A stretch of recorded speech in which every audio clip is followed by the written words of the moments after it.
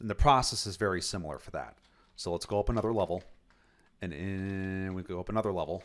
And so in our Docker images directory, there is an Oracle WebLogic directory. Okay, and then inside of here, there's another subdirectory called Docker files. All these are kind of set up a little bit differently. With Oracle WebLogic, there are multiple versions of WebLogic that are supported, from 12.1.x up to 12.2. So the one that we're going to build is 12.2.1.3. And the build process for all these versions is identical. So you can see here that we have other .download files. You can see here that we have one for, this one here is the full-blown distribution of WebLogic. And then this file over here, the one that's got the word quick in it, is the quick installer. So if we take a look at the quick installer download file, it will have a link to where we can download that file. And that's right here. So I will have this link in the description for the video as well. So once you've downloaded that file, I want you to copy it to this working directory, okay, to the 12.2.1.3 directory. Now what we need to do, go back up a level, and in the Docker files directory, I'll show you where I am on my system.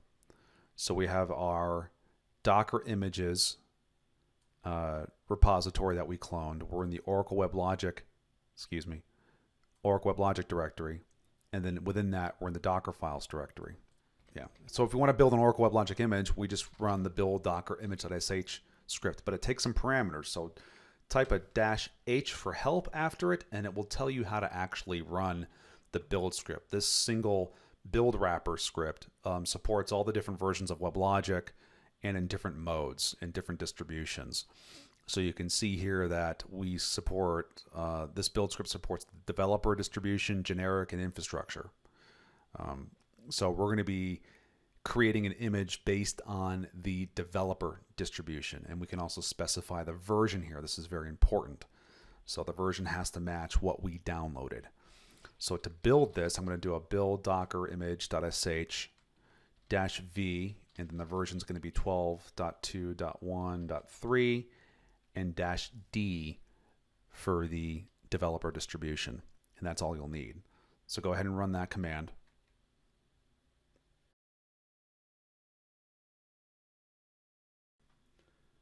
So the build time can take a really long time depending on your system. You can see here mine took about almost 10 minutes.